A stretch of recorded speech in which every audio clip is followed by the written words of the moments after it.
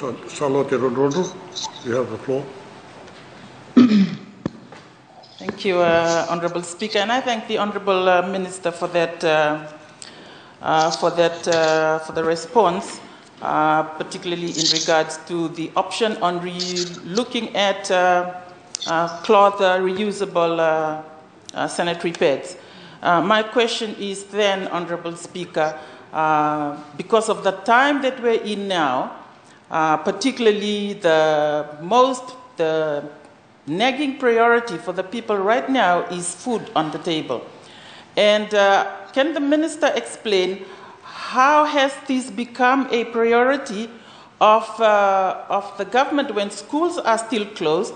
Can this hang on until the budgetary revision at the end of the year and use this allocation to provide food for those that are really in need, Honourable Speaker? Thank you. Minister, you have the floor. Mr. Speaker, sir, I would suggest to Honourable Radrodro to refer that question to the Honourable Minister for Economy, and it has to do with budgetary allocation. Thank you.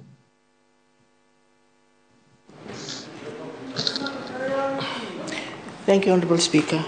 I thank the Honourable Minister for her response to this question.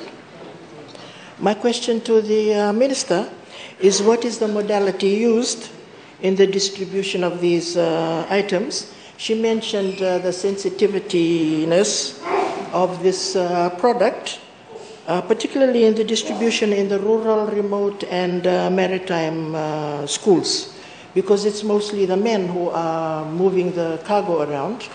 And we noticed that when we did food distribution, if some of these items are in the packages, the men do not like to come near it. So that's my question, is what is the modality used in the distribution? Thank you, Honourable Speaker. Honourable Minister. Mr. Speaker, I think the Honourable Kepa missed the point. The whole idea, as I mentioned, is not only about distributing the pad, it's about creating more respect within both the sexes. And we live in a time, we live in a century where I believe Fiji has broken down a lot of taboos. And there is no harm in a man collecting a package, or a boy collecting a package, or a father collecting a package of sanitary pads that's going to benefit his daughter. So there are a lot of awareness that will be created. And of course, I've mentioned that the distribution of pads to the 2,900 and close to 2,900 plus students in the rural maritime areas will be coordinated by schools. And the schools have a child protection officer. And this initiative will start when schools do open, probably after months.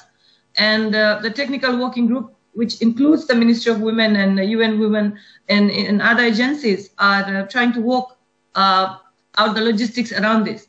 But given the issue of sensitivity, we want to break that social taboo. It's okay, it's normal for a girl to have a menses, as we commonly say. I mean, think about the time when our days were there. When I was a girl in class 8, nobody talked to me about this. And I'm sure the other women MPs sitting in the room, we have all our experience to share. And we always talk about equality. So this initiative will also help us make the boy child understand why they need to respect, why is it happening to the girl child. It's normal, nothing to be frustrated about, nothing to be ashamed about, nothing to be feared about. So if the men in this society have problems carrying packages for the girls in the home, then I think that's a mindset we are trying to change here together with this initiative.